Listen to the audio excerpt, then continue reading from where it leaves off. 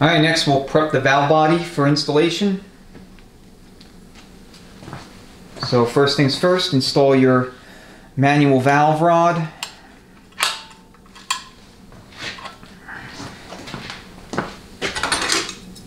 And then get your feed pipe ready, get your feed pipe hold down bolt ready. The one that goes in the auxiliary valve body. And then we gotta install 2 check balls in the valve body itself. So I'll get those in and then I'll show you where they go. Your check ball locations, got a check ball here and a check ball here. Since we're working with an auxiliary valve body unit, we do not put a check ball here. If you put a check ball here, you're going to have some serious issues. Among those are low reverse will burn up, and you also have a tie up or bind up in forward and or second, so between 1 and 2. Non-auxiliary valve body units take that check ball, but auxiliary valve body units do not.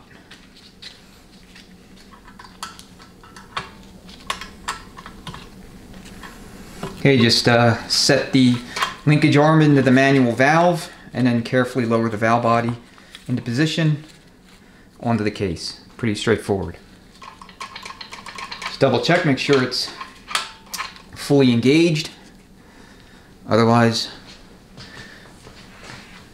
vehicle won't go nowhere when the driver puts it in drive.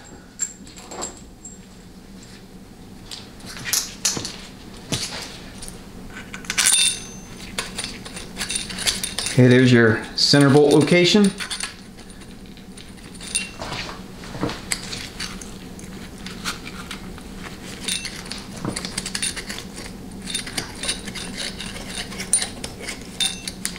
Okay, that's in. And just grab your feed pipe.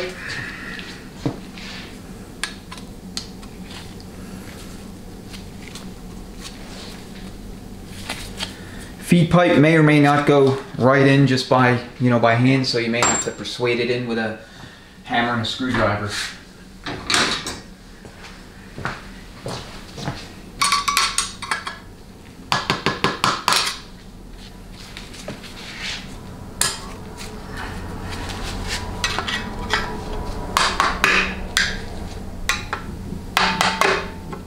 Okay.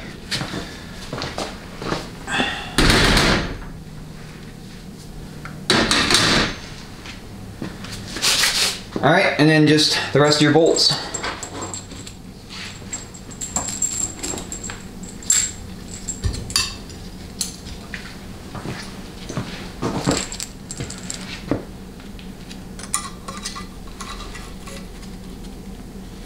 Guess you get this here.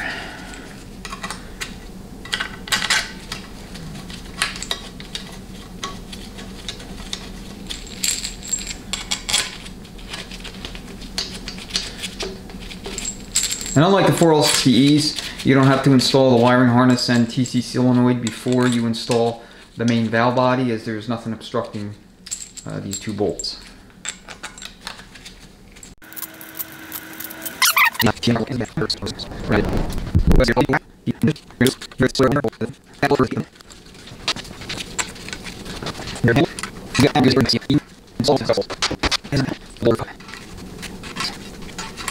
I don't know if it was actually upside down, I just felt weird. Okay, like I said, low power.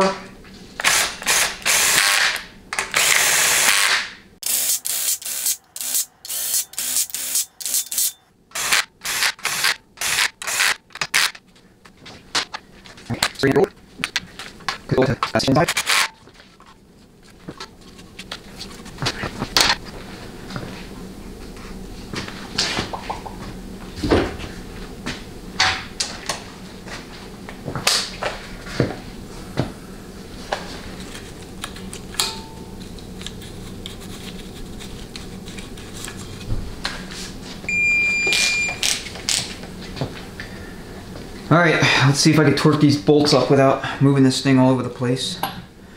Just gonna kind of get some good leverage on it. Oops.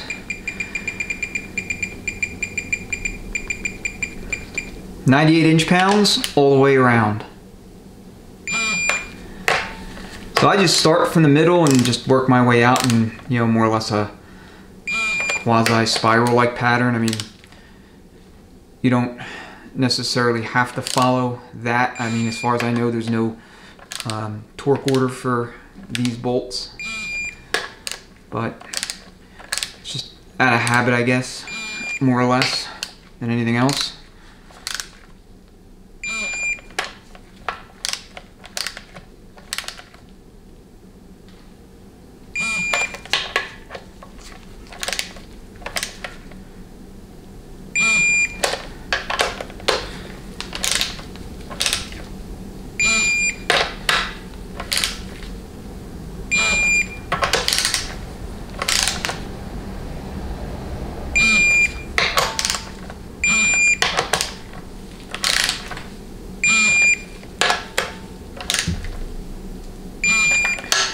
Main thing is you want to avoid stripping these bolts.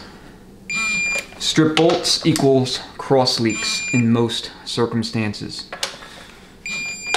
I already got that one.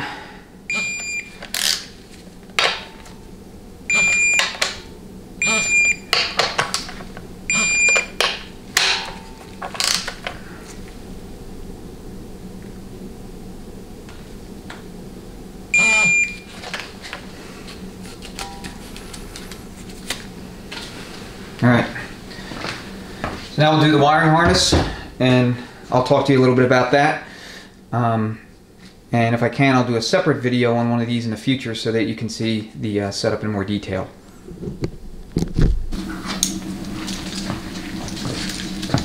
So here it is, pretty simple harness. It's got a main case connector that contains 4 terminals. Terminal A, B, C, and D. And then we have our new TCC solenoid. This is a fits-all, and it comes with these little handy-dandy connectors, and the TCI kit comes with them too. So, you know, if you buy these 2 things, you'll have 2 extras. So, solenoid A, terminal A, the wire that comes out of there is hooked into the power wire on the solenoid. Okay, I don't know if you could see that real clearly.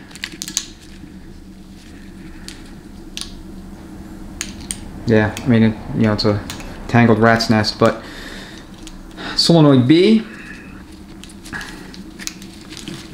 that has a loose end, and that will go into the solenoid ground.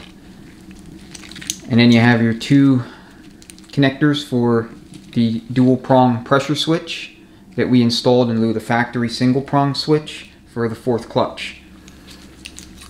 And then, of course, you plug this into the main case connector. So you cannot use the TCI kit with a single wire TCC solenoid. You got to use a dual wire, and I mean, they're not that expensive. I think this was like 20 bucks or something like that, maybe 25 bucks.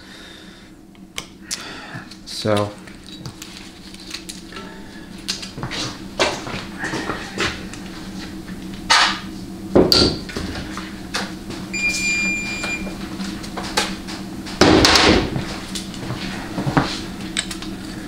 you're going to use the same factory 10mm bolts. If you're working on a 204R, because this both the lockup kit and the solenoid are compatible with both transmissions. If you're working on a 204R, the kit comes with these stud and nut combos that you're going to use in conjunction with that transmission. But you're not going to use it with this one.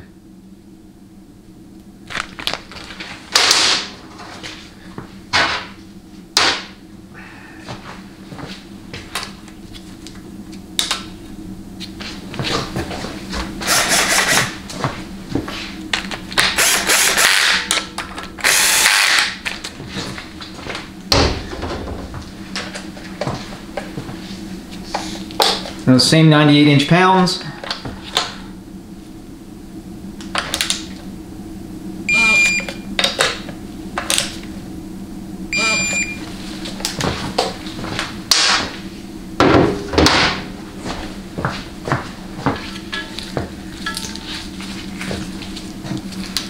And I'm just going to snake the wires underneath so that you can route them cleanly. So this little engagement tab here just goes, you know, coincides with the female tab on the case connector.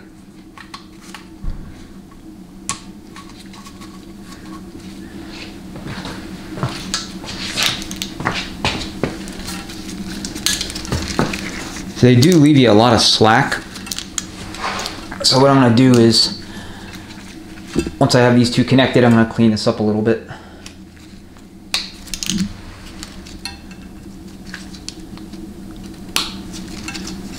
And it doesn't matter which one of these goes to which one, it doesn't specify. So, however you can plug them in, that's how they'll go. Alright, give me a minute to tidy that up and then we'll resume.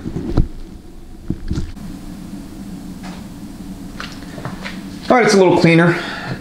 Main thing to keep in mind with these aftermarket harnesses is they do tend to give you plenty of slack.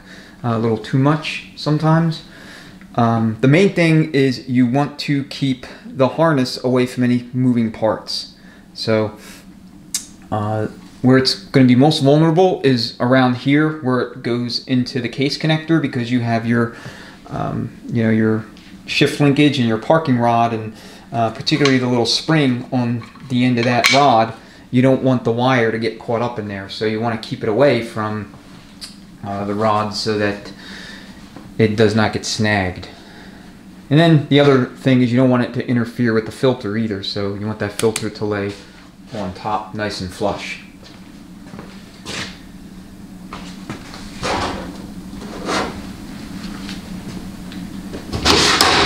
Okay, speaking of the filter, it's time to put it on.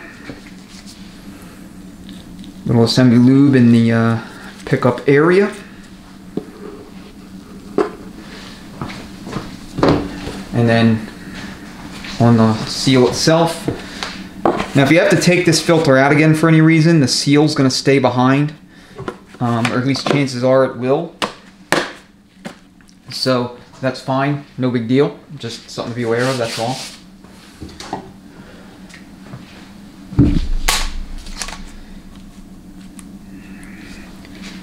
So for pan gaskets, I do not like, oh, sorry about that. I do not like the rubber gaskets. They tend to leak if you over tighten them or you don't tighten them just right. I should say you under tighten them, they'll leak. Even they'll leak if you do everything right. So I would avoid them if you can. And RTV is not a solution either. You don't want to ever put RTV on the pan.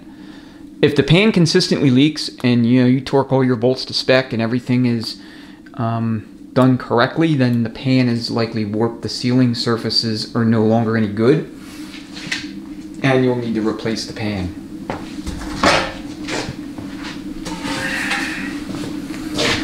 Okay, just do a quick check on your bench. Make sure there's no parts that are sitting on the bench that should be bolted onto the underside of the case. I mean, you should be doing that periodically throughout. And again, I would be a hypocrite if I said I never made mistakes. You know, I've left all kinds of stuff on the bench before. An overwhelming majority of the time I've caught it, but, you know, still, it happens. But, you know, just double check. Better be safe than sorry. Make sure you have a magnet.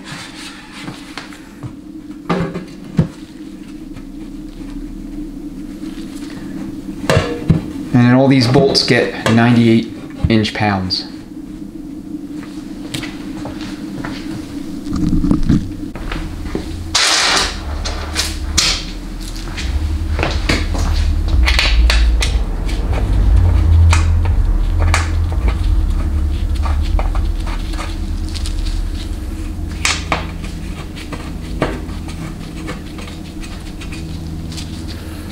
You don't need any kind of fastener lube on these bolts. You just install them dry and torque them up.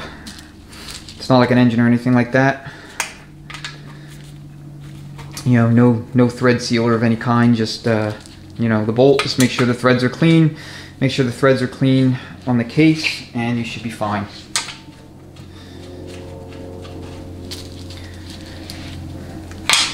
The only thing is, it just takes a minute or two to get them all in. Let's see if I can speed this up a little bit.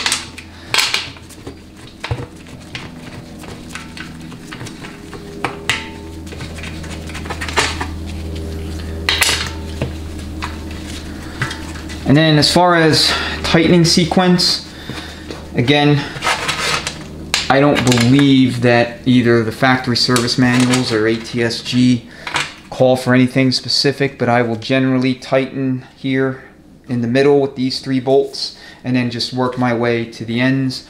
And, you know, same with the torque, you know, middle and then ends.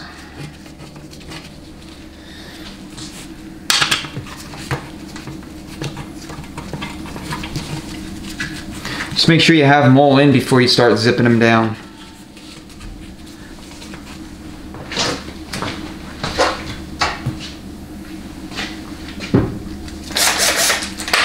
$13mm.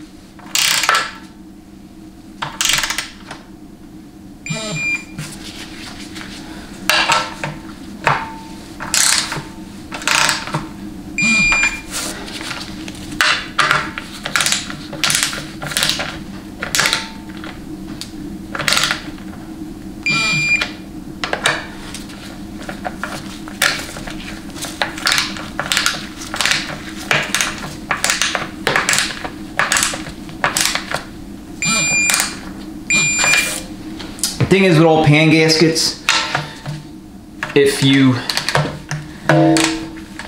if you torque them all the way up on the first pass, the gasket still has to compress. So more than likely you're gonna have to go around at least twice.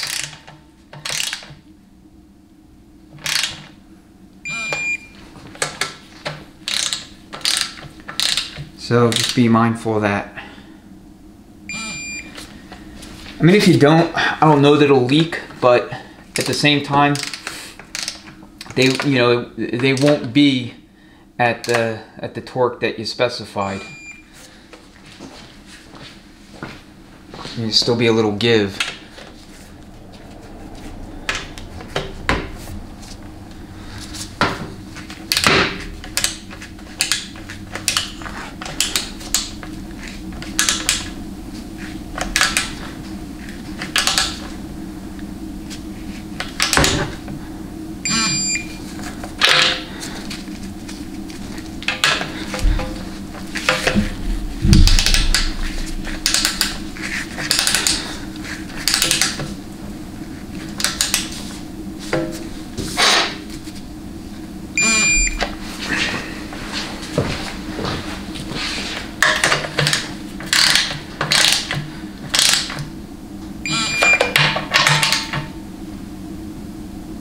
See, I already did that one, and it took a good deal more torque to get back to 98.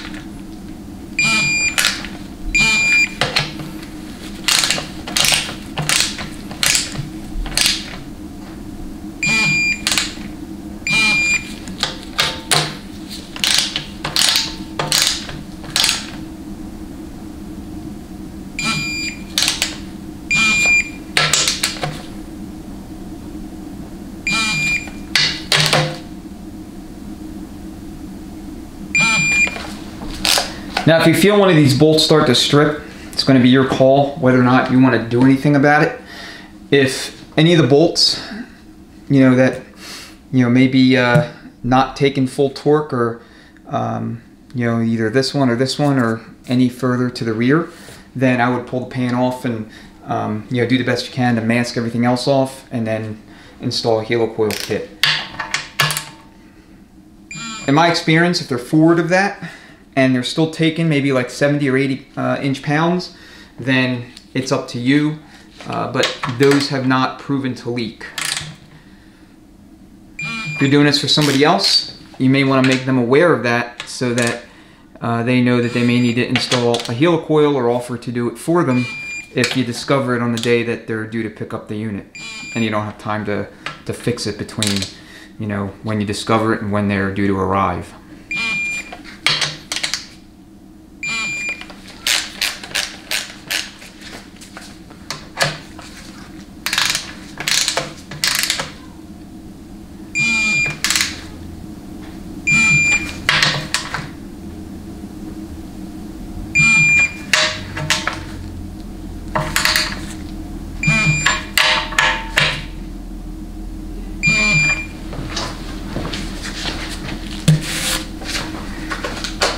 Alright, I think we're good on pan bolt torque.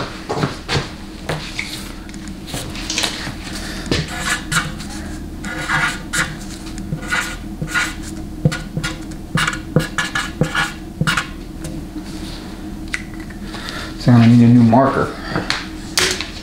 I always like to write the torque on the bottom of the pan, so that, if the owner or whomever has to service this thing at some point in the future, then, if nothing else, it's on my paperwork too, but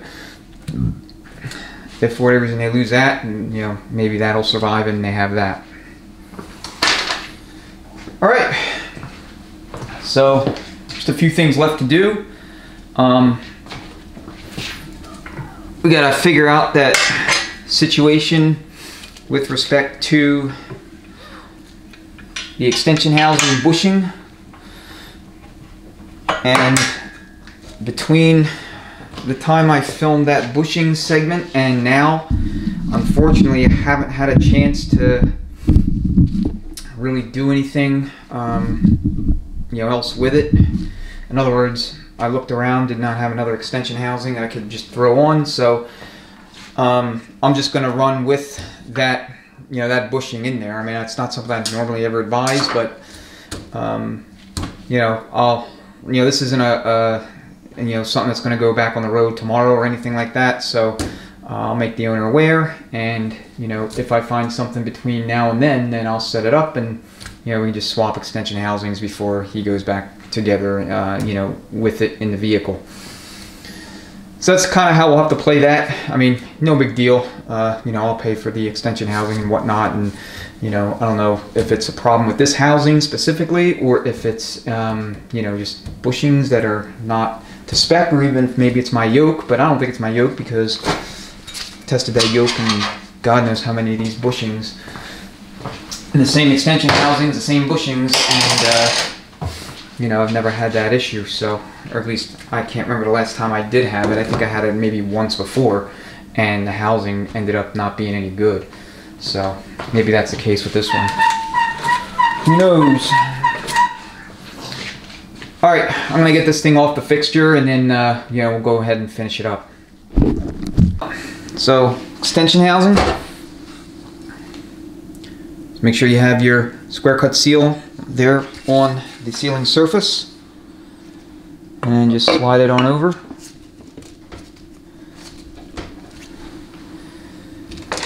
Four bolts, 15 millimeter.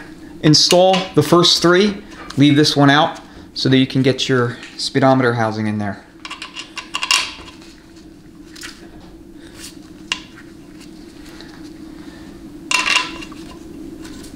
Alright, that's right, these bolts were a little hard coming out. So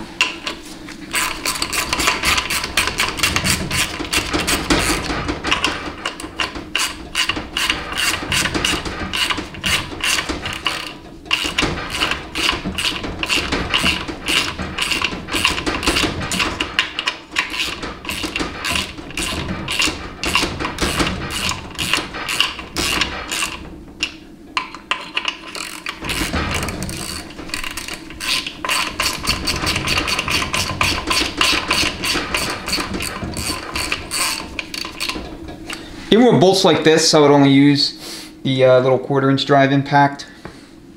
Last thing I need is, you know, a stripped extension housing thread on the case. And, you know, when it comes to transmissions, you never know when bad luck will strike or curveball will get thrown at you.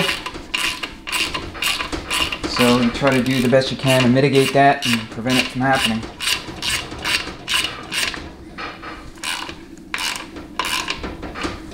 Okay.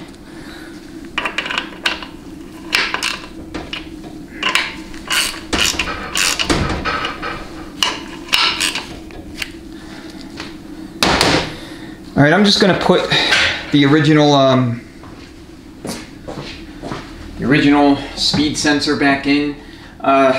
This man has a decoded digital or similar setup, and he has his own speed sensor that's going to go in here. So the only thing this thing's really going to be doing is just preventing, you know, outside elements from getting in. So, you know what, I actually put this in. I was thinking of something else.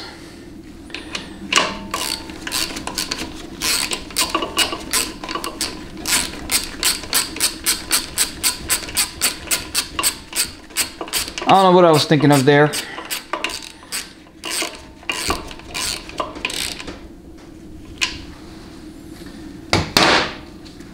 Okay, here's a speed sensor.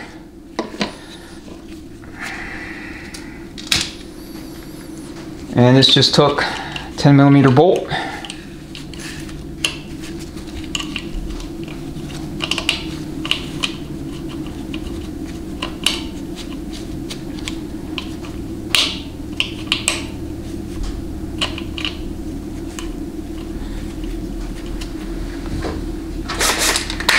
That is, if I can get it started.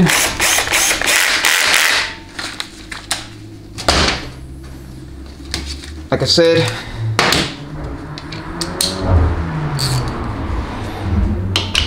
this will be coming out fairly soon, or whenever he's ready to go and deal with it.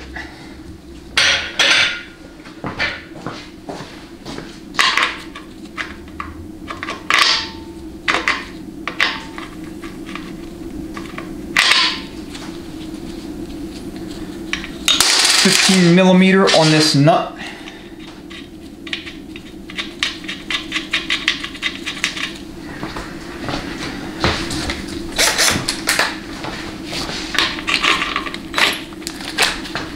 That's 9/16.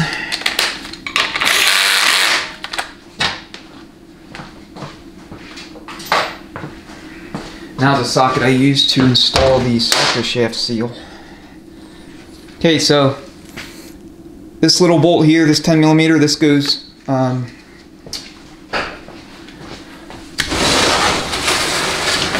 this goes over here for your TV cable. So I'm not going to install that now. I'll let him deal with that when the time comes. But here's a new TV cable. Always buy a new one.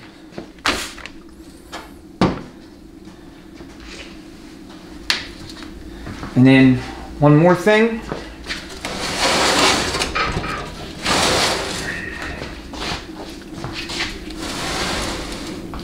So right here is your line pressure tap or port. When you go to put this thing back in, when you sit up and adjust your TV cable, you're going to screw in a transmission pressure gauge here, and you're going to use that to make adjustments to your, to the tension on your cable. The geometry has to be correct. The cable tension has to be correct. And while I have not done one of these in forever, just at a high level, what you want to do is when you have the cable preliminarily adjusted, you want to have somebody else sit in the front seat and put their foot to the gas pedal all the way to the floor, and then do your final adjustment. It has to be tight, not super tight, but tight when that accelerator is on the floor.